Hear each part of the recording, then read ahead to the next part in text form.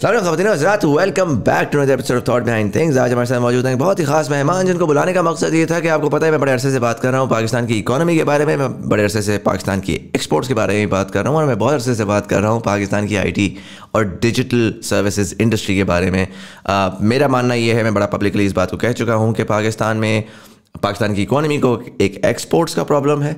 उस एक्सपोर्ट्स को सॉल्व करने का सबसे आसान तरीका IT और डिजिटल सर्विसेज है। आपके पास एक बहुत बड़ी यूथ है, आपके पास पोटेंशियली बहुत सारी जॉब्स हैं ग्लोबली, और वो रिमोटली करके अगर आपने क्विकेस्ट अपनी एक्सपोर्ट्स बढ़ानी है तो the easiest way to do that is through IT services exports. Obviously आपने देखा होगा, मैं जब भी बात करता हूँ तो हमेशा एक चीज़ पे बहुत ज़्यादा फोकस करता हूँ कि सप्लाई साइड कंस्ट्रेंट है, यानी कि there aren't enough people available to do the jobs required to get those exports. इसके लिए आज हमने दावत दी है doctor Syed Sohail Hussain Naqvi, who is the CEO of knowledge streams, and इनका एक बहुत एक्सटेंसिव एक्सपीरियंस रहा है। इससे पहले एकेडमिया में I do believe you were the vice chancellor eight LUMS once upon a time as well. Yes. You were at the HEC as well once upon a time. I was the executive director. HEC को शुरू करने में मेरा हाथ था. I was part of the steering committee. Zabardast. And we're going to talk all about that. Sir, thank you so much for being part of the show. My pleasure.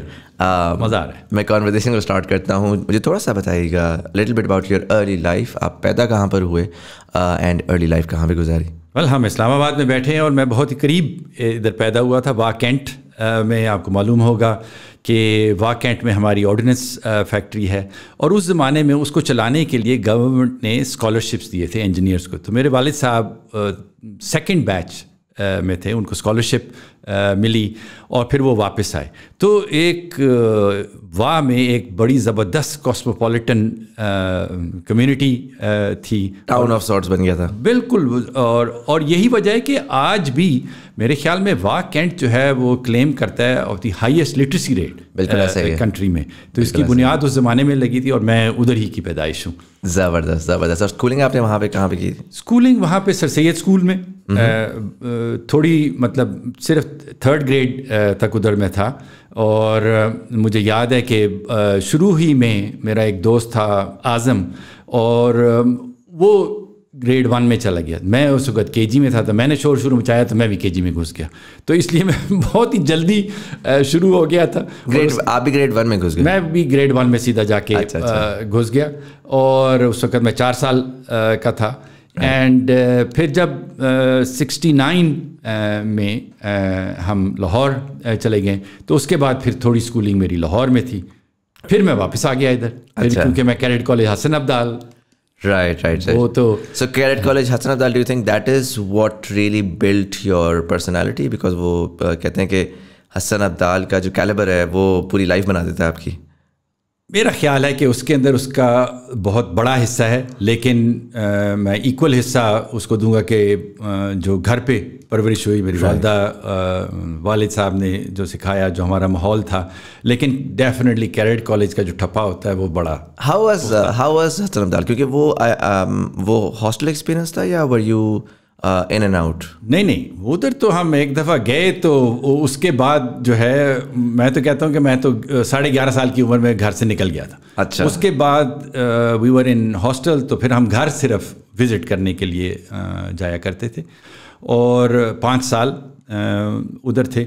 और उसके फ़ौरन बाद ही मैं फिर बाहर चला गया। तो अच्छा। मैं तो मतलब जो हमारा गर्दी शुरू हुई, शुरू में वही चलती रही है। इंटरेस्टिंग। और बाहर आप फिर हायर एजुकेशन, सो हसन अब्दाल से आप FSC करके निकले थे? हसन अब्दाल से मैं FSC करके निकला, बल्कि मुझे याद है कि 1 महीना पहले FSC के एग्ज़ाम से, एक तो वो एग्ज़ाम्स भी पोस्टपोन हो गए, बिकॉज ये 79 की बात हम कर रहे हैं, और उस वक्त गवर्नमेंट चेंज हुई और सारे हालात ख़राब हुए। हम भी उसके साथ फिर आगे खिसक गए। लेकिन एग्ज़ाम से 1 महीना पहले मेरा राइट बाजू टूट गया। ओह। तो मैं जो आपका राइटिंग हैंड था? जो मेरा राइटिंग था। मैंने कहा ये तो गए काम से। लेकिन वो एक एक्चुअली छोटी सी मीडियल एपिकोंडाइल, मुझे बाकी अल्फाज नहीं आते मेडिसिन के, पर ये मुझे ज़रूर याद है, वो छोटी सी टूटी थी। तो वो एग्ज़ाम से 2 दिन पहले मेरा प्लस्तर उतरा और मैंने लिखना दोबारा शुरू किया, तो उस वजह से मैं दे सका एग्ज़ाम। इंटरेस्टिंग। एंड यूनिवर्सिटी के लिए आपने क्या चूज़ किया? یونیورسٹی کے لیے میرے ایکچولی والد صاحب اس زمانے میں بلکہ 1 سال پہلے پاکستان سے نکل گئے تھے کیونکہ ہم 6 بہن بھائی تھے اور پڑھانا سب کو تھا تو وہ نکل گئے تھے.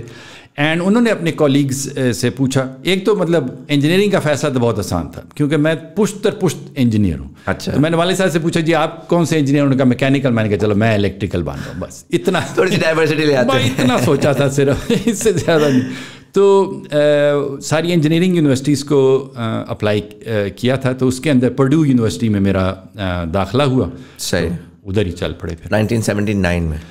1979 میں وہ پروسیس شروع ہوا لیکن کیونکہ مس کر دیا تھا سائیکل 79 کا, تو جو میرا ایکچوئل داخلہ ہوا وہ پھر 81 کی اسپرنگ میں ہوا. اچھا. اور بیچ میں 1 سال پھر میں نے بڑا انٹرسٹنگ باہر گزارا. وہ اچھا, اور باہر کدھر مطلب your father was in the US؟ نہیں, میرے فادر اس زمانے میں یورپ میں تھے اور ان کی ڈینمارک میں پوسٹنگ تھی. وہ نارتھ سی میں, he was an oil and gas engineer, تو ادھر آئل رگس کے اوپر تھے. رائٹ. تو میں بھی ڈینمارک چلا گیا. تو میرے والد صاحب نے کہا کہ یار یہ تو تم بالکل مطلب اپنا ٹائم ضائع کر رہے ہو, تو کوئی زبان سیکھنی چاہیے. اچھا. تو ہم نے سوچا کہ اسپینش سیکھتے ہیں. تو میری خالہ اس زمانے میں وہ اسپین میں تھی, تو میری بہن اور میں جو ہے ہم اسپین چلے گئے. اچھا. تو پھر 3 مہینے 4 مہینے ہم نے اسپینش سیکھی. How interesting must that have been? What was that like? وہ اسپین میں کون سے شہر میں تھی؟ مدرید میں. اچھا. وہ بہت انٹرسٹنگ تھا because it's like a summer in Spain, right? ہاں, اور وہ انٹرسٹنگ اس لیے تھا کیونکہ وہ امرسو تھی ان دا سینس کہ انہوں نے کبھی کسی اور زبان کا لفظ بولا ہی نہیں. اچھا. اور ہم گئے تو میری خالہ نے مجھے ہم دونوں کو تھوڑی سی ABC سکھا دی. ہم دونوں پہلے دن کلاس میں گئے, انٹروڈکٹری میں گئے, انہوں نے ABC کرنی شروع کی. ہم نے کہا یہ تو ہمیں آتا ہے. ہم اٹھ کے چلے گئے انٹرمیڈیٹ میں. تو سیدھے انٹرمیڈیٹ میں چھلانگ ماری اور اس کے اندر پھر ہم چلنا شروع ہو گئے. انٹرسٹنگ. اور وہ ڈائریکٹ اسپینش میں ہی اسپینش سکھا رہے تھے؟ اسپینش میں تھی, نہ صرف اسپینش تھی, آرٹ تھا, کلچر تھا. سو we read سروانٹس, we learnt about گویا and ویلاسکویز and all the history of Spain. سو سارا کچھ, اور ہر چیز اسپینش میں تھی. How interesting. It was brilliant. And so you spent that time and then eventually آپ نے apply کرکے. ہاں, ادھر کیا تھا. دین جنوری میں میرا سیمسٹر شروع ہو گیا ادھر 81 میں, تو پھر میں امریکہ چلا گیا. اور پرڈو کس جگہ پر ہے؟ پرڈو انڈیانا میں ہے. It's about 120 kilometres south of Chicago. Right. اور یہ آپ نے مطلب was this the only university that you applied to? Did you apply to bunch of universities? بہت ساریوں کو کیا تھا. یہ ٹاپ رینک تھی جس کے اندر میرا داخلہ ہوا تھا. اینڈ آلسو یہ پبلک یونیورسٹی ہے انجینئرنگ کی. اٹس لینڈ گرانٹ انسٹیٹیوشن, تو اس کی جو ٹیوشن فیس تھی وہ بھی بڑی مناسب تھی. تو those were some of the reasons. Makes sense. So you started your university in 1981. And then you pursued that for 4 years. کوئی آپ نے لیفٹ رائٹ زیادہ وہ نہیں کیا, kept your head down and pursued that? نہیں, میں تو چلنا ہی سیدھا والا بندہ ہوں. لیفٹ رائٹ تو ہوتا ہی نہیں ہے. تو بلکہ میں نے 3.5 سال میں ختم کی کیونکہ جو اسپینش کی تھی اس کا کریڈٹ مل گیا. اچھا. تو 84 میں اس کو ختم کیا. پھر سوچا کہ اب کیا کرتے ہیں. تو وہ سارٹ آف چیز چلی ہوئی تھی. اینڈ ہوا یہ کہ جب میں فائنل اپنے سیمسٹر میں تھا تو میں نے ایک گریجویٹ کورس لیا. رائٹ. اور اس گریجویٹ کورس کا جو پہلا ایگزام ہوا اس کو, جس کو امریکی ٹرمینالوجی میں ایس کرتے ہیں, ہوا. میرے 99 آئے. رائٹ. اور اس کی ایوریج پتہ نہیں کیا تھی. It was a very difficult course. تو میرے جو ایڈوائزر جو پروفیسر تھا اس نے کہا تم میرے ساتھ آ کے کام کرو. سو ہی give me a scholarship and a stipend and I became a research assistant. اس کے بعد میں پھر اسٹریٹ اپ ماسٹرز PhD سیدھا میں وہی کرتا رہا. Did you have to like apply and go through the whole process? وہ کرنا پڑا, بٹ مطلب I had the top grades, تو وہ تو کوئی مسئلہ نہیں تھا. صرف یہ تھا کہ ایک آرزو تھی کہ MIT جاؤں. تو MIT میں نے اپلائی کیا تھا اینڈ کولمبیا. MIT میں نہیں ہوا داخلہ, وہ میرے خیال میں آج تک اس کا افسوس رہتا ہے کہ بھائی کیا چاہیے تھا ان لوگوں کو, سب کچھ تو دے دیا. کولمبیا میں مجھے ایڈ نہیں ملی, داخلہ تو ہوا لیکن فائنینشیل ایڈ تو ضروری تھی. تو دین I stayed at Purdue because Purdue is top 10 ranked in engineering, تو اور بہت بڑی یونیورسٹی ہے, تو اس لیے it's no issue. So you basically essentially paid for the bachelor's and then the rest your academic grades covered. ہاں, میرے in fact final year ہی میں آخری اسکالرشپ بھی مل گئی تھی, تو اس کے بعد سے میں اپنے پاؤں پر ہی تھا. انٹرسٹنگ. اور آپ کی ریسرچ کس ایریا میں تھی؟ میری ریسرچ ہے الیکٹرو میگنیٹک ویو ڈفریکشن میں. اچھا. اس کا مطلب ہے کہ how light hits different structures. ٹھیک ہے. سب سے آسان جو میں اس کی ایگزامپل دیتا ہوں, بلکہ یہ میں نے اپنے ہونے والے فادر ان لا کو بھی ایکسپلین کیا جب میرا رشتہ ہونے والا تھا, تو انہوں نے کہا کیا کرتے ہو, تو میں نے انہیں بتایا, میں نے کہا جی آپ نے مائکرو ویو دیکھا ہے, تو مائکرو ویو کے سامنے ایک جالی ہوتی ہے, وہ جالی میں گول گول ہولز ہوتے ہیں. تو میری جو پی ایچ ڈی تھی کہ جو اسینشلی آپ سوچ سکتے ہیں کہ مائکرو ویو جب اندر سے اس اسٹرکچر کو ہٹ کرتا ہے تو وہ مائکرو ویو باہر نہیں نکلتی ہے, وہ جو اس کے سائز ہوتا ہے نا وہ ان گولوں کا, وہ اس طرح سے ہوتا ہے کہ وہ اندر ہی رہے. So it was on the theoretical foundation of how the waves are contained, us tarah se. Interesting. So that's what makes a microwave safe and doesn't burn us all, right? Yes, absolutely. Interesting. And so you graduated from your PhD, like PhD karke kitna time aapko laga tha is sara research and academic usko karne ka? میں نے P H D بھی تھوڑی جلدی کی تھی. It took me 4 years after the bachelor's degree to complete my P H D, masters and P H D. Did you ever think کہ آپ P H D تک جائیں گے, یا were you initially of the opinion کہ میں bachelors کروں گا and then I will get a job and my life will pain out accordingly? نہیں, میں نے ماسٹرز کے مطلب بیچلر کے بعد رکنے کا نہیں سوچا. مجھے شوق تھا پڑھنے کا, I was good at it, تو سارٹ آف چلتا گیا. اور میں کوئی اتنا سوچتا بھی نہیں تھا, کوئی پلان نہیں تھا, مطلب اگلی چیز آئی ٹھیک ہے اوکے ڈز چلو رائٹ. سو اسی طرح سے میں آگے نکل گیا.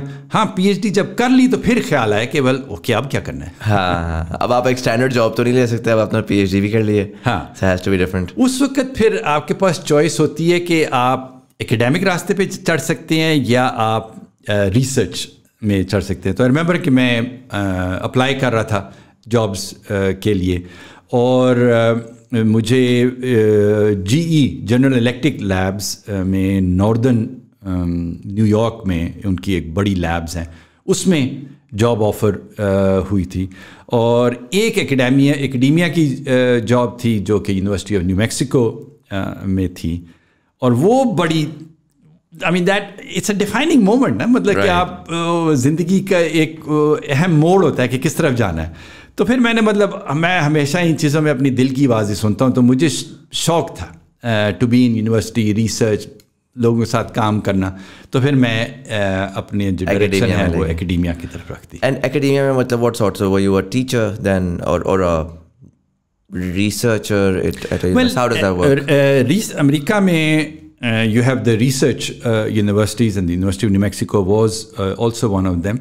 تو اس کے اندر آپ کو دونوں کام کرنے ہوتے ہیں, اور ادھر مطلب پھر ایک ریسرچ میں موقع ملا کیونکہ وہاں پہ ایک جو سیمی کنڈکٹر مینوفیکچرز, جو کہ آپ سوچیں کہ جو چپ مینوفیکچرز ہیں ان کا کنسورشیم تھا.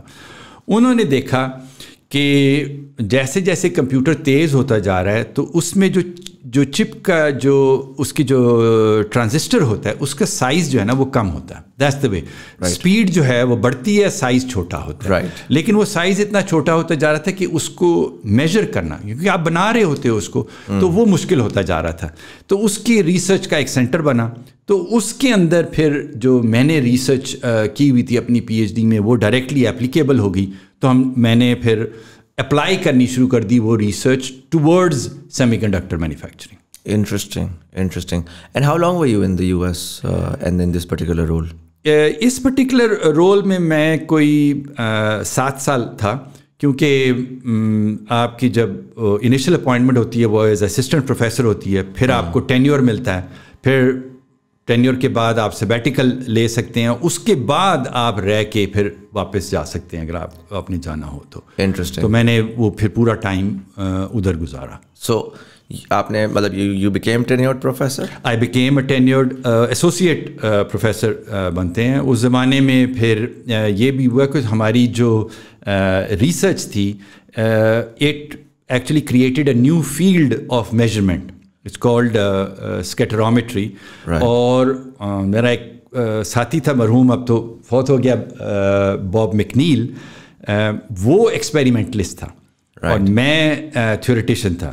سو ہم دونوں نے مل کے کام کرنا شروع کیا کہ he created the measurement device. یہ لیزر لائٹ سے we use to major ultra small structures جو کہ چپ کے اندر مینوفیکچر ہو رہے ہوتے ہیں. سو جو چپ مینوفیکچرنگ ہوتی ہے وہ بہت ہی کمپلیکس پروسیس ہوتا ہے. اس کے اندر 400-500 لیئرز ہوتی ہیں جو ایک مٹیریل کی, پھر پیٹرن بنتا ہے, پھر دوسرا مٹیریل بنتا ہے, اس کے اندر آپ چیزیں ڈالتے ہیں. تو And this is happening on a molecular level? This is happening at not a molecular level, a little bit bigger. اس کو اس زمانے میں سب مائکرون لیول ہے. مائکرون جو ہوتا ہے ہیومن بال سے بہت چھوٹا ہوتا ہے مطلب, لیکن یہ اسٹل کہ اسٹل ویزیبل. اب تو بہت ہی چھوٹے ہو گئے ہیں نا, اب تو بالکل انسینلی چھوٹے ہو گئے ہیں. تو اس زمانے میں وہ تھا. تو ہماری ریسرچ اس کے اندر ہم نے پھر ایک مشین بنائی. We created a company with our graduate students. اس کو ہم نے پھر کمرشلائز کیا. تو وہ ایک سکسیس تھی, and that added a lot of interest because جب آپ تھیوری میں بیٹھے بندہ بیٹھا اسکویگل کر رہا ہے, وہ سمجھ نہیں آ رہی, لیکن یہ اس کی application that was fascinating. That's out there changing the world. ہاں really. ہاں, مطلب وہ چھوٹے سے اپنے علاقے میں آپ اس کو چینج کرتے ہیں. Of course. اگر آپ اپنی پیسو انکم کے بارے میں پریشان ہے, خاص کر آج کل کی اکانومی میں جہاں پر آلریڈی کیش کنٹینیوسلی برن ہو رہا ہے اور انفلیشن ہمیں مار رہی ہے, تو I am proud to announce that this video is in partnership with سرمایا فائنینشیلز. They are offering 2 very cool trainings. Capital market fundamentals, جس میں آپ اسٹاکس اور میوچل فنڈز میں انویسٹ کرنا سیکھیں گے اور انڈرسٹینڈ کریں گے کہ آخر ایک کمپنی کے اندر کیا ایسے فنڈامنٹلز ہوتے ہیں جن کو آپ نے دیکھنا ہوتا ہے ٹو فگر آؤٹ کہ وہ ایک اچھی کمپنی ہے ٹو انویسٹ ان. اور دوسری ٹریننگ ہے ٹیکنیکل انالیسس ماسٹر کلاس, جس میں آپ سیکھیں گے کہ کس طریقے سے ہم different tradable assets like commodities, forex, stocks, crypto کے اندر تھوڑے سے پیسے لگا کر بہت زیادہ پیسے بنا سکتے ہیں. پرسنلی یہ ٹریننگ میں نے بھی لی ہے and it's absolutely phenomenal. The link to the trainings are in the description below. Check them out and become financially healthy. And now back to the podcast. So 7 years, what made you change? Because again, اگر اب وہ جو academics by and large ہوتے ہیں نا, they like their comfort, right? They like to follow the pattern. And so you're a tenured associate professor and you're doing incredible research that is also being put out there in the world as well. So what made you change that role? Well, جو امریکہ میں اگر آپ کبھی رہے ہوں نا یا گئے ہوں اور کسی پاکستانی گیدرنگ میں ہوں, تو وہاں پہ ٹاپک آف ڈسکشن صرف ایک ہوتا ہے, پاکستان, ویدر, پالیٹکس, پاکستان اور واپس جانا. اچھا. اور ہر ایک کہتا ہے کہ میں نے واپس جانا ہے. تو میں بھی کہتے تھے کہ یار مطلب اوکے واپس جانا ہے, بٹ یہ ہے کہ امریکہ. And were you married at the time? I was married. میں آخری سال جو پی ایچ ڈی کا تھا, وہی جو میں نے آپ کو ذکر کیا کہ اپنے فادر ان لا کو میں ایکسپلین کر رہا تھا الیکٹرومیگنیٹک ویو ڈفریکشن, تو اس میں ہماری شادی ہو گئی تھی. Right. And so and the family was in the US and they were settled with you, the wife and kids? Well, kids to تھوڑی دیر بعد آئے. Of course. My wife came and joined me in Purdue. مطلب ٹکا کے مطلب پڈو میں جو ٹھنڈ ہوتی ہے وہ آپ سوچ بھی نہیں سکتے ہیں, بیکاز دس آپ شکاگو والی -30-40 والی بات. I remember I went there and میں ایک رات کو واک کر رہا تھا اور وہ نا آنکھوں میں ہوا آ رہی تھی اور وہاں سے پانی نیچے جا رہا تھا اور یہاں پہ جیسے سے نکل رہا تھا نا وہ جم رہا تھا, تو میں واک کرتے کرتے I would literally break the ice off my nose. ہاں, وہ آنکھوں کی پلکیں جم جاتی ہیں, یہ وہ ٹھنڈ تھی. تو میں اپنی وائف کو اس موسم میں اٹھا کے لے گیا, but she was full game on and وہ میرے ساتھ تھی. لیکن اس کے بعد جو ہم نے اگلی چوائس کی نا نیو میکسیکو کا, وہ یہی سوچ کے کی کہ یار ادھر دور ادھر گرم علاقہ ہے, ہم ادھر جائیں گے. سو ادھر سے میں ختم کر کے نیو میکسیکو گیا, and then 2 years later, we had our first son. He was born there, and then our daughter was born over there in New Mexico. Right. So family मतलब फिर उधर तो हमने कहा यार देखो अमेरिका में you're a professor, life is good, and everything is there. लेकिन जो एक फ्लेवर था लाइफ से दिल में एक sort of रहता है ना कि यार नहीं पाकिस्तान वापस जाना. और फिर सबसे बात की मैं कहा देखो यार एक डिसीजन करना है, रहना है तो रहो, ज़बरदस्त मुल्क है, ज़िंदगी फर्स्ट क्लास है, जाना है तो जाओ. तो उसको टेस्ट करने के लिए फिर उस ज़माने में आइडिया आया कि एक नई इंजीनियरिंग यूनिवर्सिटी बनाए.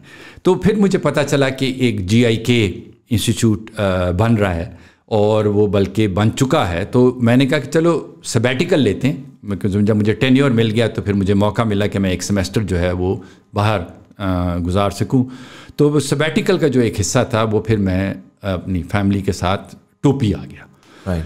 तो उधर जो आके जो मज़ा आया ना काम करने का इधर पाकिस्तान में, there was a great fervour like minded people कि हमने एक नया इंस्टीट्यूशन बनाना है. So that sort of sucked me in.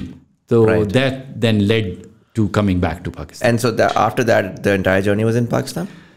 After that, the entire journey was in Pakistan except for 1 year.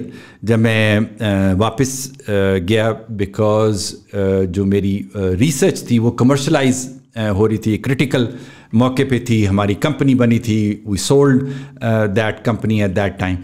So उसको address करने के लिए, and then we also had our third child, our youngest son also at that time. So that was 98. Right. So GIK में you started, you became again a professor? GIK में I started as associate professor, then I became head of department, then full professor. और वो नया institution था तो मौका मिला कि जितना कुछ अमेरिका में सीखा था, एक्सपीरियंस किया था अबाउट अंडर ग्रेजुएट एजुकेशन, वो सारी की सारी चीज़ें हम अप्लाई कर सकते थे और एक नया इदारा बना रहे थे. आई रिमेंबर हमारे रेक्टर डॉक्टर रऊफ़ थे, अल्लाह ताला उन्हें जन्नत नसीब करे, फैंटास्टिक पर्सन. और उनके साथ मिल के हम सारे जो डिपार्टमेंट हेड्स थे, डीन्स कहलाते थे, हमने फिर उस इदारे की जो है ना बुनियाद रखी. If I were to ask you, because I've had a lot of essentially thought leaders and success stories जो कि उस सीट पे आके बैठे हुए हैं और उनसे मैं पूछता हूँ यूनिवर्सिटी कहाँ से की, तो वो बताते हैं कि पहले जो 3-4 साल के जो GIK के बैचेस हैं ना वो थे. एंड सो क्लियरली एक और ये लम्स का भी यही है कि लम्स के जो पहले 5 साल lumps, first 5 years of GIK, first 5 years of FAST, these students ended up doing great things, incredible things. I think maybe there is an energy or what. मैं अगर आपसे ये पूछूं, because you've spent your entire life teaching kids, right? Eventually जाके आपने lumps में ही पढ़ाया, बाकी जगहों में पढ़ाया होगा. Did you find a difference in the kids, not in the faculty or the passion and वो सारा, but in the kids of those first few years, early 90s के at GIK versus जो आपने much later देखा? अच्छा, ये सवाल ज़रा मुश्किल है जवाब देना, क्योंकि मैंने बाद में पढ़ाया नहीं. अच्छा. GIK में when was the last year that GIK ही था. GIK था. हाँ, अच्छा. मैं so you can't compare. I can't compare. मैं सिर्फ GIK के बच्चों को अमेरिका से कंपेयर कर सकता हूँ, एंड ये तो they were off the charts in terms of the intelligence, और जो मतलब वलवला था और जो इनकी एबिलिटीज़ थी, the पाकिस्तानी किड्स. सो उसके अंदर एक्चुअली ये एक पाकिस्तानी अलमिया है. अलमिया ये है कि हम इंस्टीट्यूशंस बना देते हैं, and they Pakistan atomic energy commission हो गया, या नादरा हो गई, या HEC हमने बनाया, या GIK बनाया, lumps. Very very rarely are we able to continue with it. उसके बाद कहीं कोई ऐसा आता है जहाँ पे एक कंट्रोल का मसला आ जाता है, and somebody comes over who takes charge, and then it doesn't go forward. तो ये जो initial जो time था, the people who had originally thought about it, worked on it, and then फिर हम जो हमें executive role मिला to formulate policies and to move forward, this was fantastic. And we did it. We created a world-class institution in Pakistan, and that has been repeated many times over. लेकिन जो बाद में फिर leadership जो गड़बड़ कर देना, क्योंकि पॉलिसी की गलती बहुत महंगी पड़ती है. That's गवर्नेंस में जब गलती आती है ना, then you are in trouble. आपका eventually and we are going to go into that detail as well, but क्योंकि बात हो रही है, आपका इवेंचुअली HEC में भी एक्सपीरियंस रहा, आपका यूनिवर्सिटी लेवल पे एडमिनिस्ट्रेटिव वो भी रहा, और ये आपने बड़ा अच्छा पॉइंट उठाया कि बना के पहले 4-5 साल तो हम बेहतरीन काम कर लेते हैं, बट जब उसको इंस्टीट्यूशनलाइज करना होता है, जब उसमें सक्सेशन करनी होती है, जब इंश्योर करना होता है कि यार इवन इफ़, और दुनिया भर के इंस्टीट्यूशन ऐसे ही है ना कि उसमें आप इंसान जो लोग हैं वो निकाल भी दें तो इंस्टीट्यूशन इतना स्ट्रॉन्ग है कि आप कोई टच नहीं कर सकता उसको, लेफ्ट राइट एक रैंडम बंदा आके. पाकिस्तान में इसका क्या problem? Is it N HEC level problem? काफ़ी दफ़ा ये भी कहा जाता है कि HEC की सर्टन पॉलिसीज़ ऐसी आ गई जिसकी वजह से universities became very bureaucratic in the way that they were sort of growing. काफ़ी दफ़ा कहा कि with in universities quality talent left Pakistan, and so you were left with people who didn't have world class experience. Researchers जो मैं again pre-90s जिनसे मैं बात करता हूँ, जिन्होंने रिसर्च की, PhDs की, वो सारा किया, वो बड़ा वैल्यू ड्रिवन थी. पोस्ट 90s 2000 फॉरवर्ड वाले जो मैं रिसर्चर्स देखता हूँ, वो बस ये होता है कि हाँ यार बस वो बैचलर्स करना था, बैचलर्स कर लिया, फिर पढ़ाना था तो हमने बस मास्टर्स और PhD किया, बिकॉज HEC की रिक्वायरमेंट थी कि PhD करके पढ़ाओ, तो बस हमने वो करके पढ़ाना शुरू कर दिया. नो थॉट, नो ड्राइव होता है ना. जहाँ आपसे पूछ रहा हूँ, आप कह रहे हैं इलेक्ट्रोमैग्नेटिक ये था तो उसमें मैं ये चीज़ कर रहा था. It was your drive. The academia was a means to N and and the core वो वॉज डिफरेंट. तो what was it do you think that has reduced the quality of academia overall इन पाकिस्तान? देखिए, इस बात से तो मैं बिल्कुल इत्तेफाक नहीं करूँगा, because the numbers do not support कि पाकिस्तान की एकेडेमिया की क्वालिटी जो है ना वो कम होगी.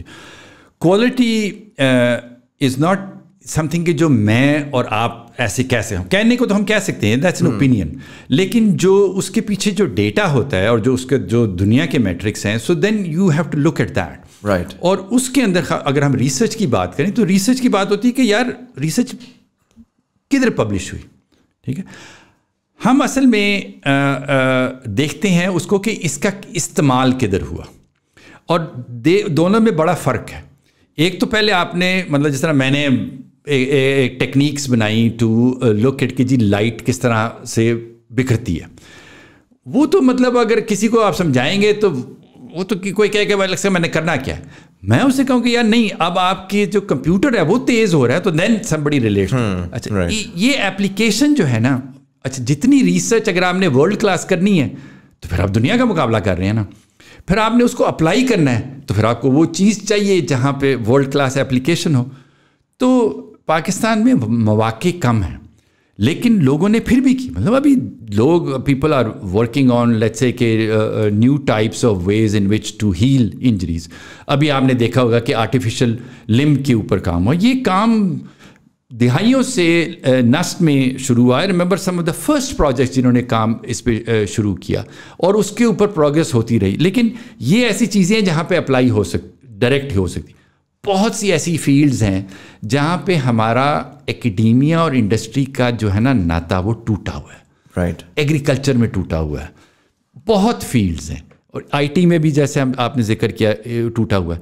मसला उधर आ रहा है, क्वालिटी है, और इस वक्त तो हमारे पास भरा पड़ा है टैलेंट हमारी यूनिवर्सिटीज़ के अंदर, लेकिन उसको वो जाए किधर? एक वो दरिया है जिसमें सॉर्ट ऑफ मौजें उठ रही हैं, लेकिन उसके पास रास्ता नहीं निकलने का. अच्छा, सो GIK में how long were you there for? So GIK में मैं 5 साल था.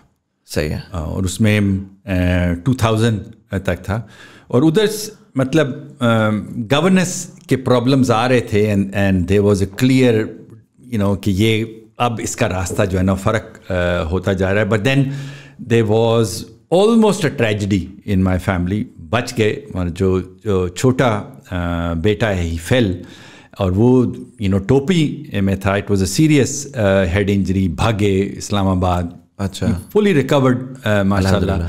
लेकिन वो जो बात थी ना, जो हम उन्हें बेसिक चीज़ें कह रहे थे कि यार देखो मेडिकल सप्लाईज और स्कूलिंग ये तो कम से कम ज़बरदस्त होनी चाहिए कि आप दूसरों के बच्चे पढ़ा रहे हैं, अपने बच्चों के पढ़ाने की जगह कोई नहीं. So there was some basic errors and some of the other things that really caused a problem. Right. But फिर आगे इंशाल्लाह मतलब इस्लामाबाद से फिर मतलब शुरू हो गए. इंटरेस्टिंग. हाँ वैसे भैया आपकी बड़ी इंटरेस्टिंग बात है कि GIK या टोपी never really became a college town जैसे अमेरिका वगैरह में होता है, बिकॉज वो सिर्फ एक चीज़ पे फोकस नहीं करते, वो पूरा इकोसिस्टम डेवलप करते हैं.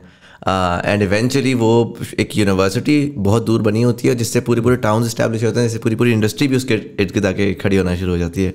That we didn't see in GIK unfortunately develop. टोपी तो देखें, एक तो ये बात है कि वहाँ का चपली कबाब जो है ना उसका कोई मुकाबला नहीं है, लेकिन दूसरा ये था कि वहाँ पे एक मैकेनाइज चीज़ थी.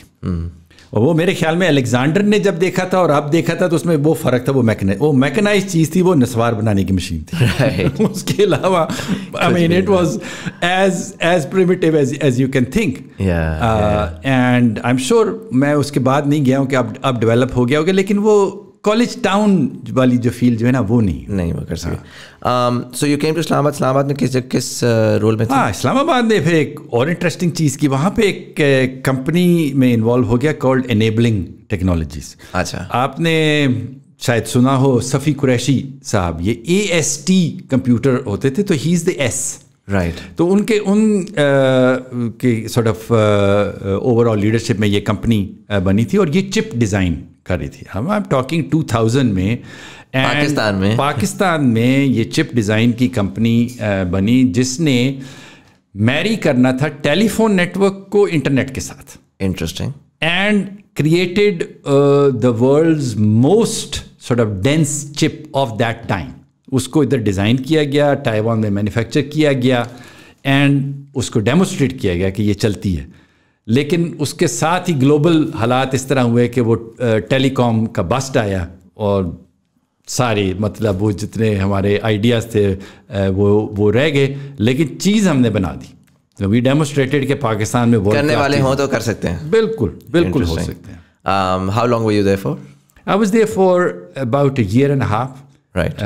और उसके बाद मतलब फिर मैं इन्वॉल्व हो गया ये HEC के काम में, because I became a member of the steering committee. ये जिस वक्त ये सारा रेवोल्यूशन शुरू हुआ higher education, doctor Ataur Rahman का टाइम चल रहा था. अताउर रहमान, शम्स कासिम लाखा was the chair of the task force जो आगा खान यूनिवर्सिटी के प्रेसिडेंट होते थे. सो उस ज़माने में फिर then general Musharraf came and those were sort of the early golden years, जाके मतलब भाग रहा था पूरा पाकिस्तान. तो उसके अंदर फिर HEC बना. What was the role there and what, थोड़ा सा मुझे उसके बारे में बताएं. What was that experience like, early days of HEC?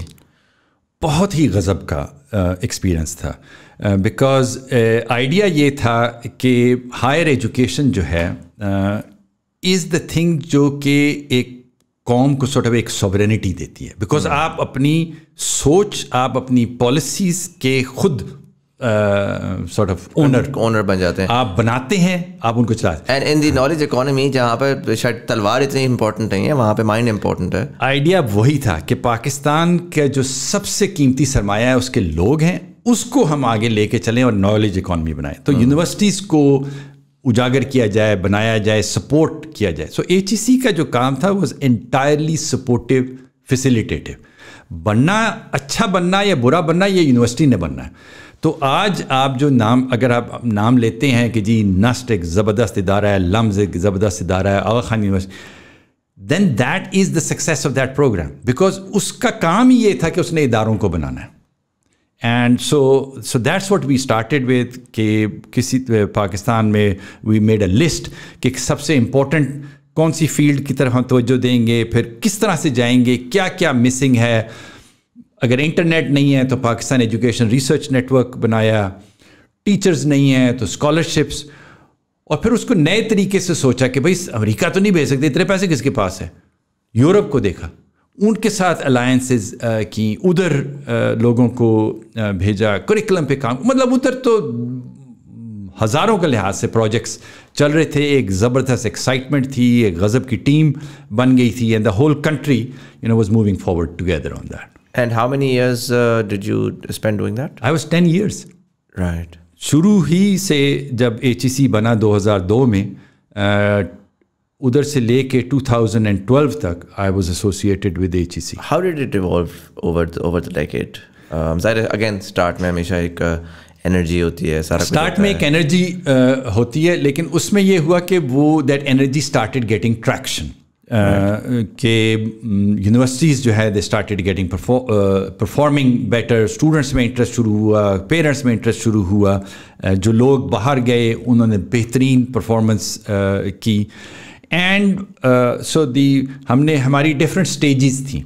सो जो पहली स्ट्रैटेजी थी 5 साल की वो थी एक्सेस, क्वालिटी और रेलेवेंस, यानी कि हमने लोगों को बढ़ाना है, क्वालिटी की तरफ तवज्जो देनी है और जो काम कर रहे हैं उसको इकोनॉमी के साथ नथु करना. फिर जो दूसरी स्ट्रैटेजी बनी वो थी कि universities building economies, universities building communities, universities building leadership.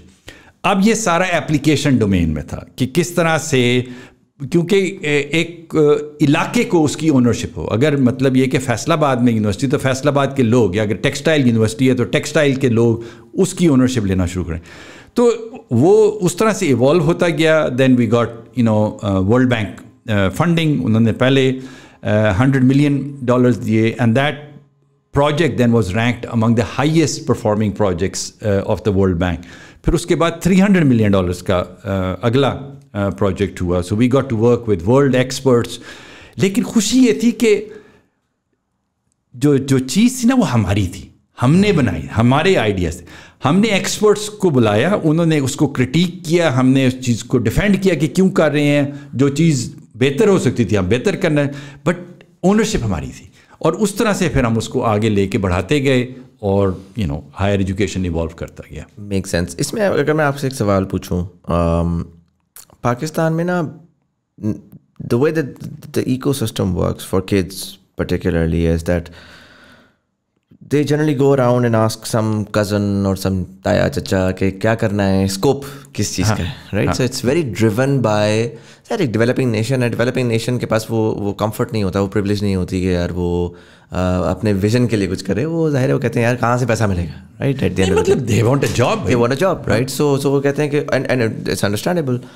अच्छा, उसका नुकसान ये होता है कि it's not future proof, right. सो आज जिसकी जॉब मिल रही है, वी डोंट नो कि 4 साल की graduation and then may be 3-4 years further down the road वो चीज़ होगी. हमने इस तरह के बूम बस्ट बहुत सारे देखे जिसमें टेलीकॉम इंजीनियरिंग बहुत ज़्यादा उठ गई, इलेक्ट्रिकल से इवॉल्व होके जब ये टेलकोज आई थी.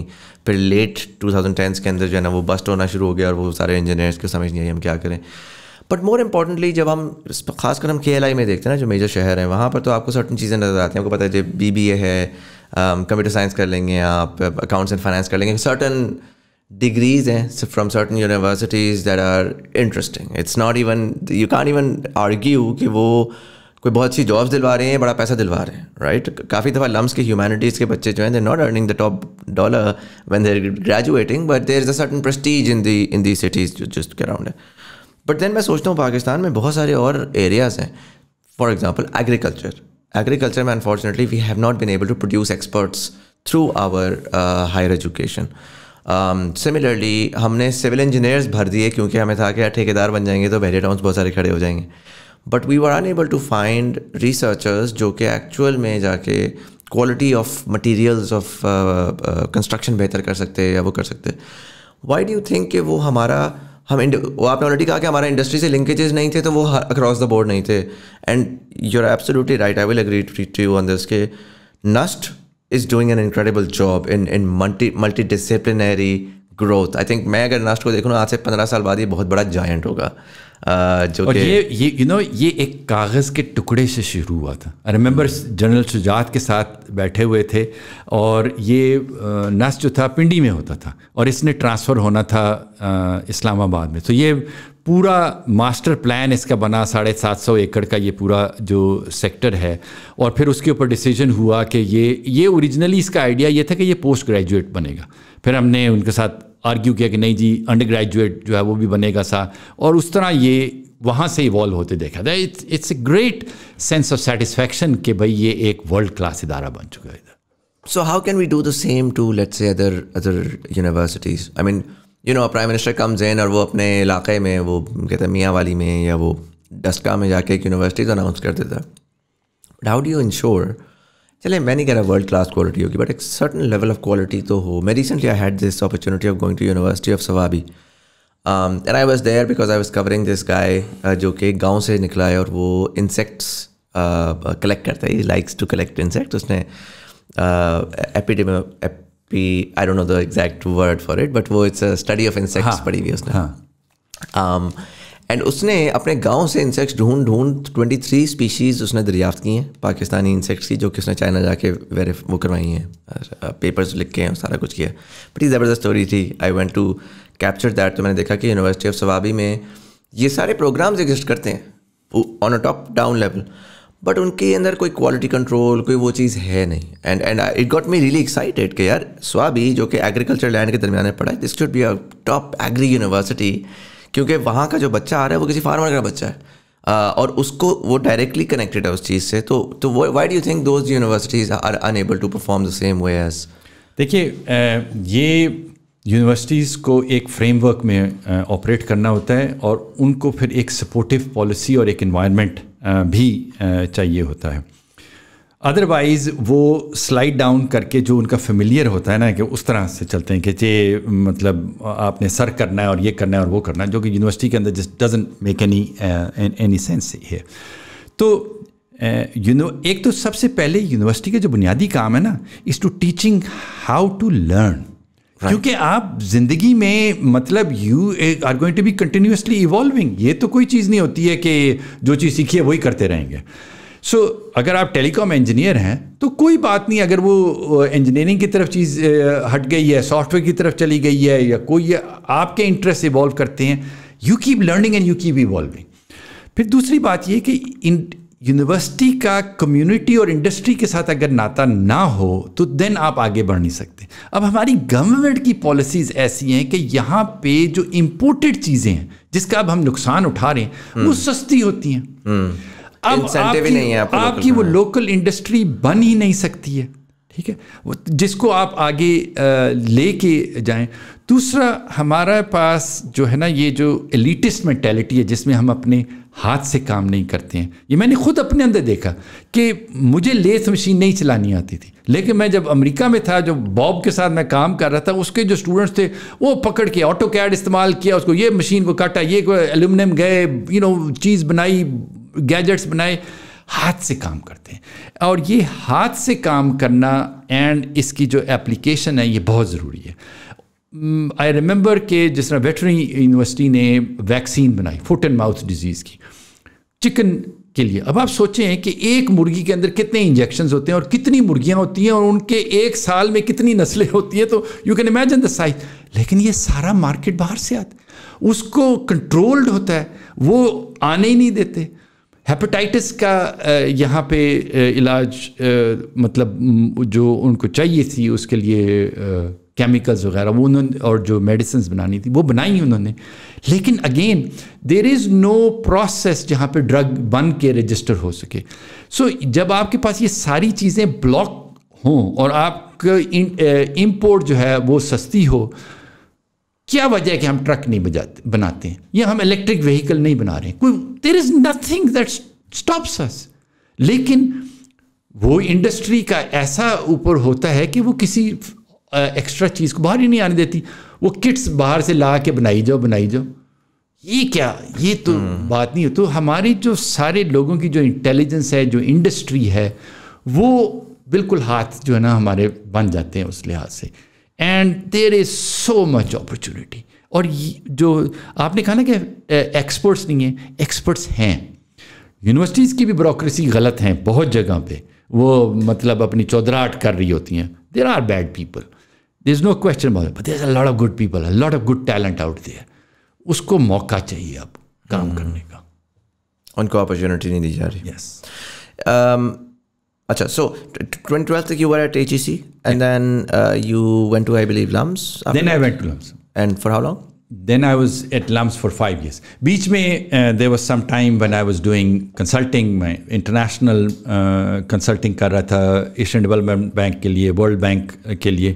And that's important because that's what led to my final job جو میں نے LUMS کے بعد کی, کیونکہ میں نے سینٹرل ایشیا میں I was doing an assessment of their higher education system. अच्छा. And that was interesting, you see, because वो एक मुल्क था, पूरा का पूरा जो पोस्ट सोवियत स्टेट था, it was all linked in a planned economy to Moscow. Right. तो वहाँ पे जो भी यूनिवर्सिटीज़ थी, जो PhD या उसके जो इक्विवेलेंट करने जाते थे वो मॉस्को जाता था, ताकि पूरी जो है ना उनका किबला जो था वो मॉस्को की तरफ. अब जो सोवियत यूनियन टूटा तो फिर उनकी यूनिवर्सिटियाँ, तो they didn't have any post graduate education for example. Right.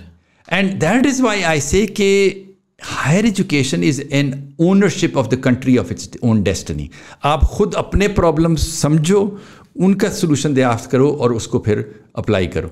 So I did an assessment of their system, and one of the universities that I assessed was the university of central Asia that was being formed at that time. Interesting. Where was it? That was in Kyrgyzstan and Tajikistan. अच्छा, so multi country थी. Multi country. हाँ, तो फिर मैं वापस आ गया, and then this opportunity came at LUMS, so I was at LUMS for 5 years. Right. And then LUMS से graduate करने के बाद LUMS से ग्रेजुएट करने के ग्रेजुएट तो हो गया. LUMS से एज इन रिटायर होने के बाद या नहीं रिटायर नहीं, वहाँ से I completed my tenure, and then went on to become the founding rector of this University of Central Asia, because ये एक project था, and then the university was formed. So tell me about that, because that must be what you actually went there and I went there. हाँ, so my wife and I were there in Bishkek for 4 years. Wow. ये actually second university project है आगा खान का. पहला वाला तो AKU है ना कराची में. Right. तो ये second है. पहले मुझे बताया बिश्केक है किधर? Like tell me, because Pakistan is so close, right? Central Asia is right there. We just don't know. अच्छा, मज़ेदार बात ये है, हम अपनी हिस्ट्री को रूट करेंगे from कभी अरब पे चले जाएंगे, कभी टर्किक पे चले जाएंगे.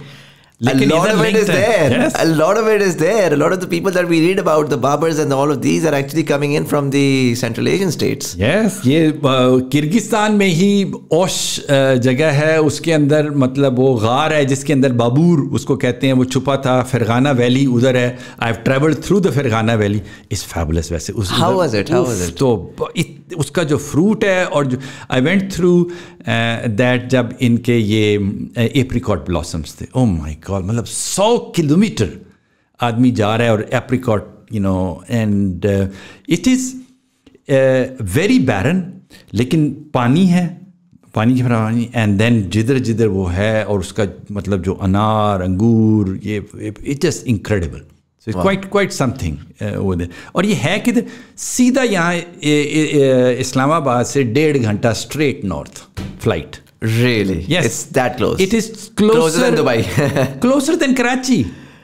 Interesting. It's from Islamabad. It's closer than Karachi. And how's the infrastructure, the development over there, and overall? देखिए, these are gas-rich, energy-rich countries, right? No. Only Kazakhstan is energy-rich. Okay. Kyrgyzstan and Tajikistan are quite poor. अच्छा. लेकिन because of the Soviet rule, उनका जो सारा focus था वो human development था.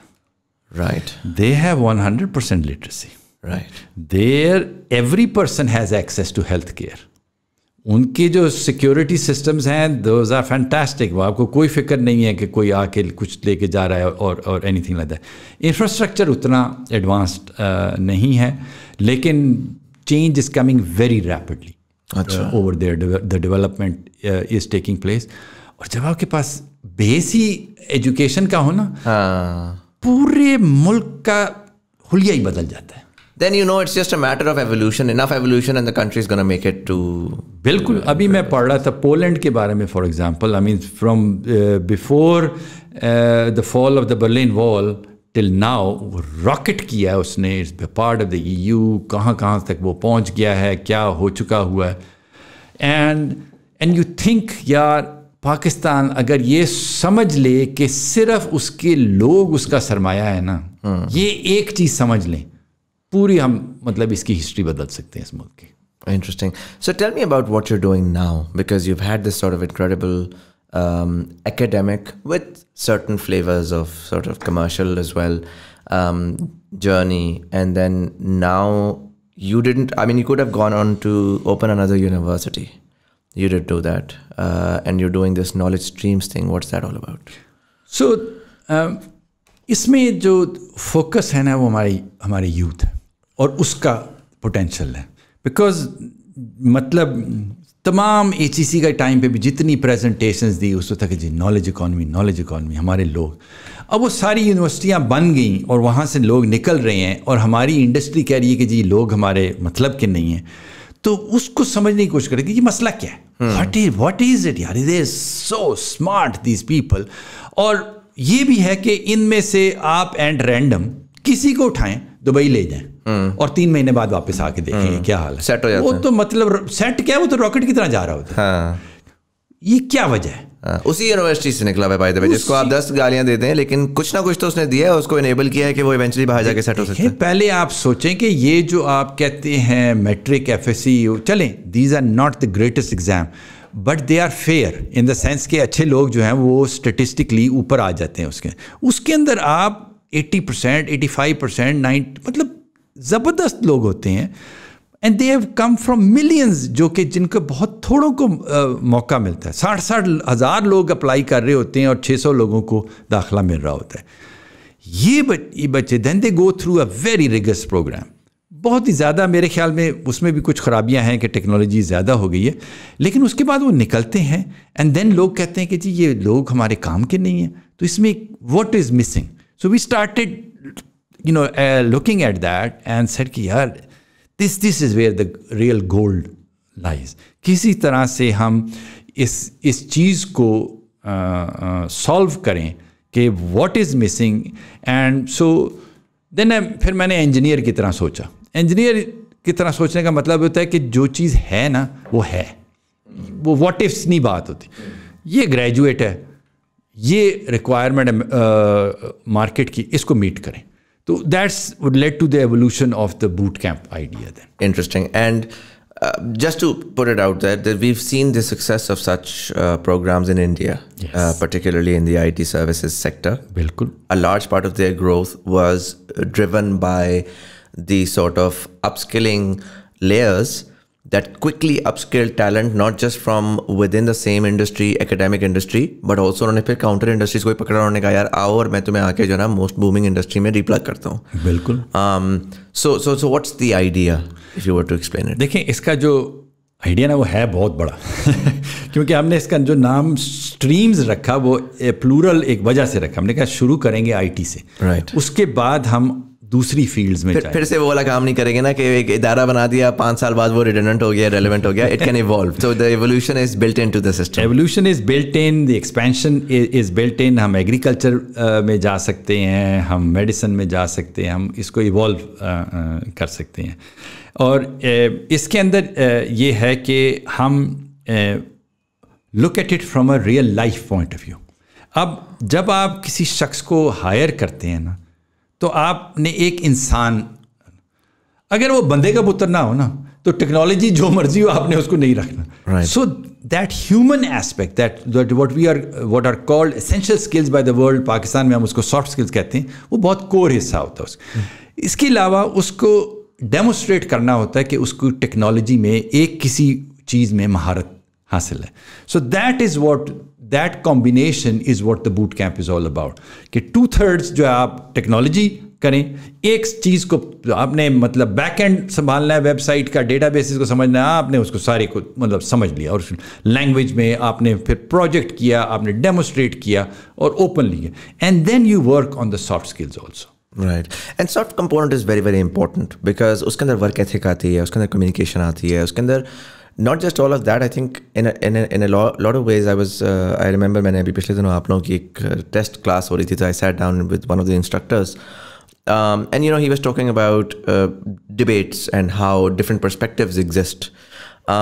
ये बड़ी important चीज़ें हैं पाकिस्तान के बच्चों के लिए, क्योंकि जब वो वर्क लाइफ में जा रहे हैं तो they need to understand कि यार हमारे यहाँ बच्चे को ये पता नहीं होता कि वो काम कर रहा है तो क्यों कर रहा है। ये बड़ी इंपॉर्टेंट चीज़ है कि अगर आप काम के लिए करो ना तो पैसा बनाना आसान होता है, साफ सी बात है। अगर आप बस ये करोगे यार आई डोंट केयर काम क्या है, बस पैसा बनाना है, तो आप एक्चुअली ज़्यादा बना नहीं पाते पैसा। जो डायरेक्शन है अगर आप उसको ऑन अ ग्रेजुएशन लेवल के ऊपर फिक्स कर दें ना, तो उस बच्चे की growth becomes honestly automated irrespective of کہ اس کو اچھے پیئرز ملے نہیں ملے, اس کو اچھی کمپنی ملی نہیں ملی, وہ ایونچولی خود سے اپنے وہ ڈیسیجنس لے لیتا ہے. اور جس کا which brings us to the point کہ why do Pakistanis perform incredibly great when they're outside of Pakistan. میرے اپنے خاندان میں ایگزامپلس ہیں, سب کے ہیں خاندان میں. We're all fast graduates, all of my brothers are in the US, they're all working for top tech companies. وہ یہاں پہ خواب آخری سوچ بھی نہیں تھی ان کی وہ یہ کر سکیں گے, بٹ وہ گئے and they got لائک ہر قسم کا ان کو اپرچونیٹی ملی and they utilise that opportunity. اور ان کے ارد گرد کے مطلب فاسٹ کے ارلی گریجویٹس جتنے fast GIK NUST I know people working in SpaceX. I know Pakistan میں پہلا جو جھنڈا گیا ہے وہ کنہوں نے بھجوایا, پاکستانی خاتون نے. اینیمیشن کے فیلڈ کے اندر, ٹیک کے اندر, ہر جگہ پر بیٹھے ہوئے. I think by and large بچے بیچارے 5 سے 10 سال تو صرف لگا لیتے ہیں اپنے آپ کو سمجھنے میں, اور اگر وہ on a right after graduation ان کو quickly کوئی آ کے mentor کر دے رہے. In a lot of ways boot camps are mentorship as well, yes, right? So did you guys run some sort of a tester of this and how has that performed? Yes, دیکھیں میں جو university میں جا کے بات کر رہا ہوں اسٹوڈنٹ سے, تو میں ان کو سب سے پہلی چیز جو کہہ رہا ہوں وہ یہ کہ you are good, you are very good. تمہیں جس نے کہا ہے نا کہ تم اچھے نہیں ہو, let's through that out of the window, because یہ ایک سیلف کانفیڈینس آپ میں آئے گی تو آپ آگے. And I can back this up in terms of their intelligence level, in terms of جتنا انہوں نے کام کیا, ہارڈ ورک ہے, every thing like that. Pakistanis are good people, hard working people. تو وہ ماحول دے دینا جو کہ ایک سپورٹیو ہو, اور آپ 3 مہینے کے بوٹ کیمپ میں آپ نکھار سکتے ہیں. وہ اندر جو چیز ہوتی ہے آپ اس کے اوپر سے لیئرز اتار کے آپ اس کو دکھا سکتے ہیں. انسان نے خود کام کرنا ہوتا ہے.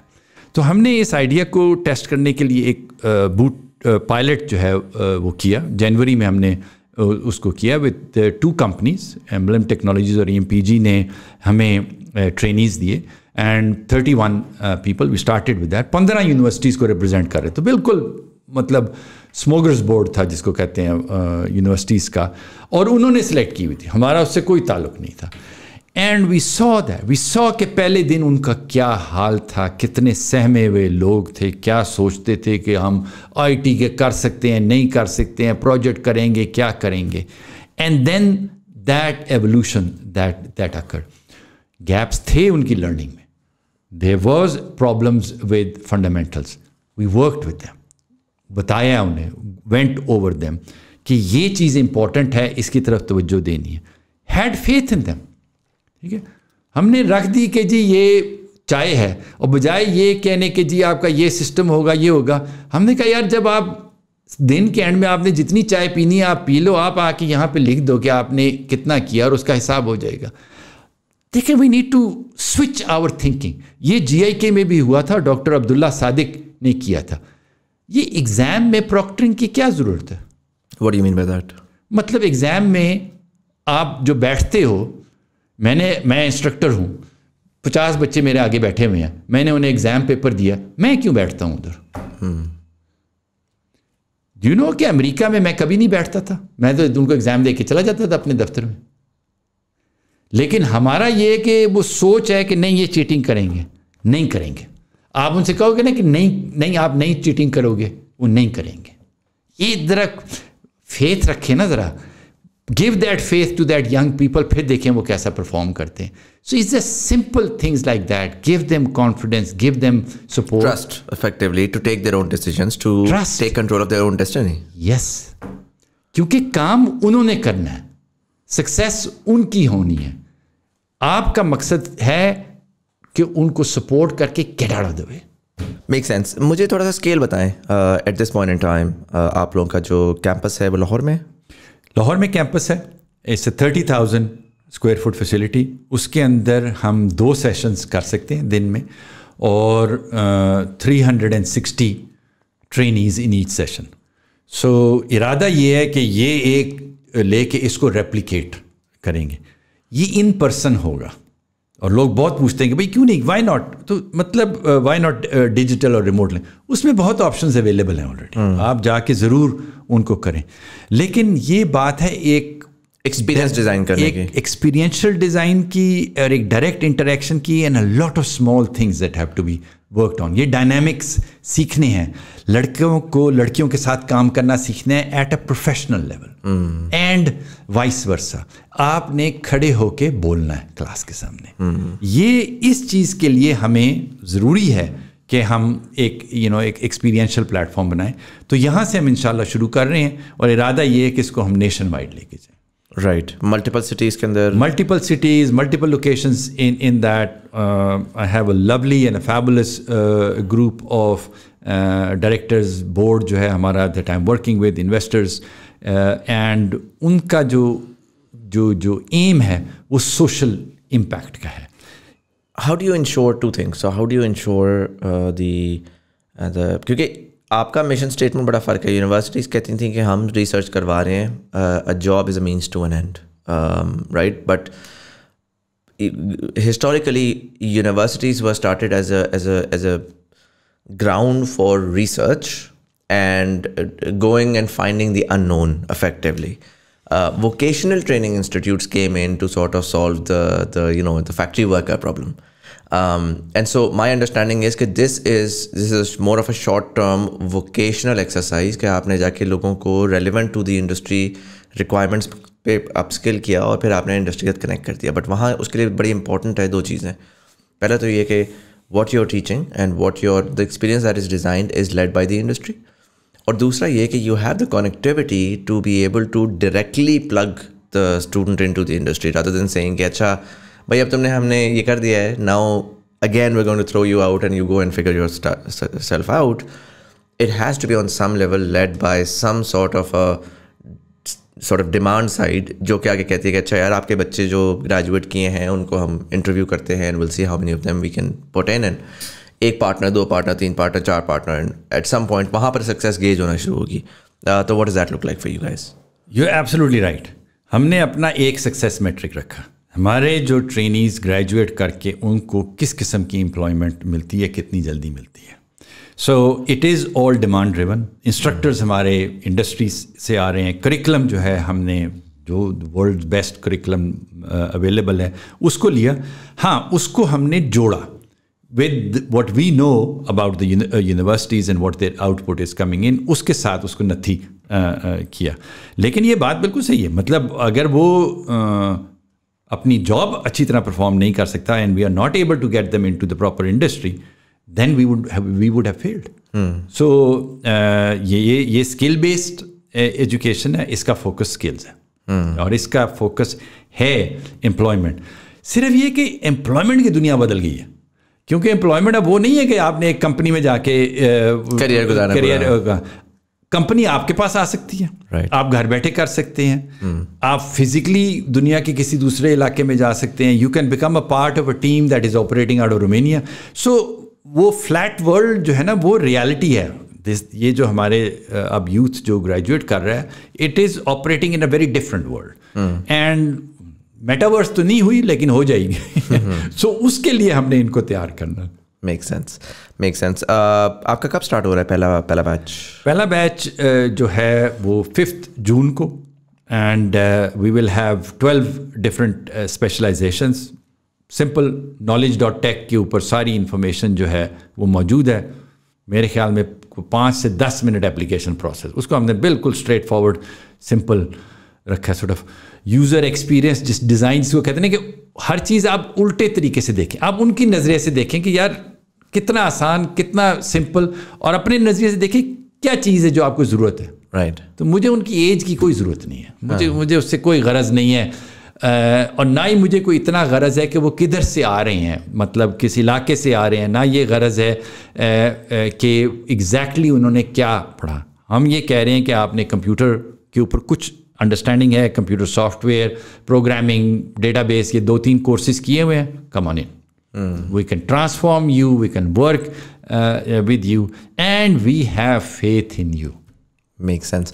And you didn't. So पहला जो मेरा सवाल था उसमें, because I know I've seen your LinkedIn and you guys have partnered with or have some sort of an MOUs with Ubisoft and जी वो क्या पार्टनर्स हैं डिफरेंट जो हैं. हमने एक सिस्टम शुरू किया کہ ڈیمانڈ سائڈ پہ نالج پارٹنرز بنائے اور سپلائی سائڈ پہ یونیورسٹی الائنس پارٹنرز بنائے. رائٹ. تو نیٹ سول ہو گیا, RB سافٹ ہو گیا, ایممبا, many different soft where companies, ان کے ساتھ پارٹنرشپ کی ہے کہ ایک تو یہ کہ پروگرام کو دیکھیں, دوسرا یہ کہ ہمیں پروجیکٹس دیں, کیونکہ آخری 2 ہفتے میں ان کے پروجیکٹس کے اوپر کام کریں گے یہ لوگ. رائٹ. جو ایکچوئل کام انڈسٹری میں ہو رہا ہوتا ہے, جو انڈسٹری میں کام ہے, تاکہ اس کا جو پروڈکٹ ہے وہ خود دیکھ سکیں نا.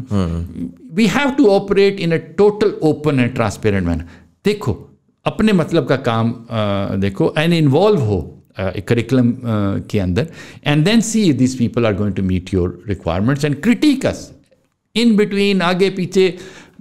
That's how we will learn. And اگر ہم نے سکسیس ہی ہے وہ بنائیے کہ آپ لوگ ان کو نوکری دیں گے اور اس کے اندر ریموٹ بیس بھی شامل ہے. So now we are opening up the world for these people, because as I said اب تو وہ دنیا ہے کہ آپ بھکر میں بیٹھ کے آپ جدھر مرضی کا کام کریں, مطلب انٹرنیٹ کا کنیکشن ہی چاہیے نا آپ کو. Make sense. I am gonna wrap up and I am gonna ask you one last question جو کہ میں تمام گیسٹ سے پوچھتا ہوں. You getting in to this at this point in time, obviously it's very, آپ کا یہ بڑا رینڈم نہیں ہے. بوٹ کیمپس بڑے سارے لوگ کر رہے ہیں, آپ نے بڑا ایک سوچ کر کے ایک انجینئر کی طرح پرابلم اسٹیٹمنٹ بنا کر اس کو کیا ہے. You were in the US for a very long time, you came to Pakistan, you stayed in Pakistan. I am sure آپ کے پاس درمیان میں اپرچونیٹیز آئی ہوں گی آپ کے کیلیبر کے اوپر. It's very easy for you to relocate any where. You staying in Pakistan would have had some sort of کہ آپ کا کوئی تو ہوپ ہوگی, کچھ تو سمجھ آ رہی ہوگی کہ یار واٹ لائک ٹھیک ہے there are ups and Downs but this and this fixed, we can do incredible things. How do you see Pakistan 27 years from now, 2050, knowing what you know now, seeing what you've seen, and a lot of times the guests tend to say کہ اگر یہ ہو جائے, میں اگر نہیں کہہ رہا, میں کہہ رہا ہوں کہ آپ کو جو بھی ہوگا, بے شک وہ برا ہو, بے شک وہ اچھا ہو, how do you see the country evolving, seeing what's happening over your entire life? What would you say? I see the country evolving by or through its youth. That is the distinguishing feature of Pakistan, and that is where all of the energy of this country is lying. وہ ادھر politics کی طرف اتنی توجہ, مطلب they are not getting concerned by that. They know that they can accomplish great things.